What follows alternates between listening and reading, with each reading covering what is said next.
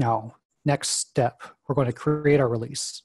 So let's go in and create the release. When we create a release, it's going to take a snapshot of that process and those variables at the time when we create it. So if you come in and do a deployment all the way up through test, and a week later you change the process, it's not going to affect that production deployment. It's going to use the process that was in place when you created it. So we have a version name that is auto-calculated. You can change how it's calculated. We have 3 packages selected.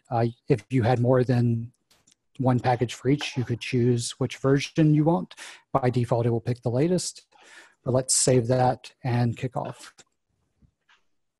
And on the release screen, you can see the life cycle. So it's going to go dev, test, and production in order. You can change that through a configuration. By default, it's going to go in the order the environments were added, which you can reorder on the infrastructure screen if they're not in the correct order. Shows us some package information and some history at the bottom that will fill up as we do this demo.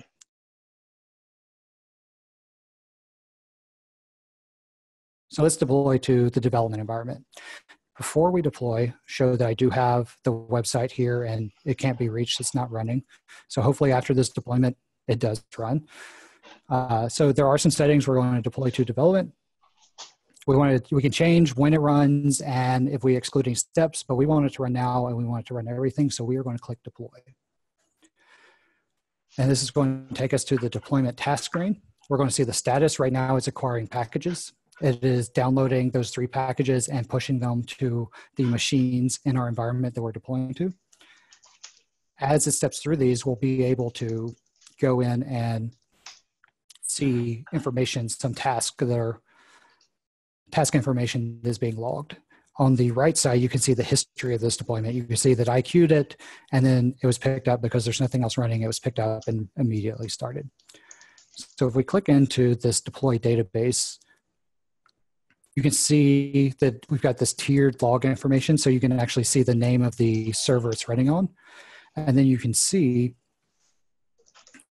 that, oh man, it's already finished. We made it, guys. We did our first deployment. So we made it. Let's close that for now so we can finish talking about it. That always surprises me when it pops up. I'm like, oh yeah, I forgot that that's there. But it's always a good feeling. It worked. It succeeded. No failed demo today. So you can see that it goes through and it's actually running our environments, our migration scripts. And then we can click into the other 2 and you can see that it's running on our web and app server, that it's going through and configuring the Windows service. It's going through and configuring IIS.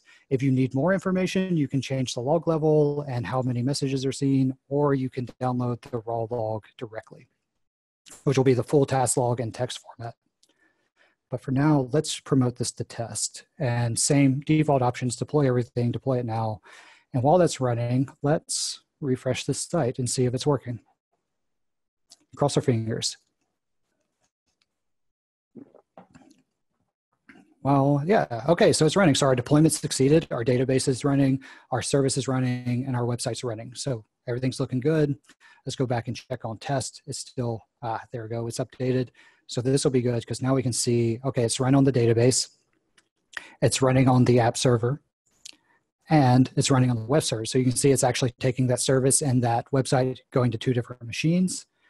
If I deploy to production, same thing. I want to deploy to everything. I want to deploy it now.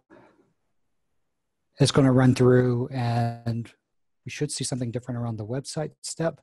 While this is running, I'm going to jump back to the release overview because now you can see some more information. You can see its progress through the life cycle. You can see this currently deploying to production. You can see the full deployment history at the bottom along with who did it. So you see my Gravatar there.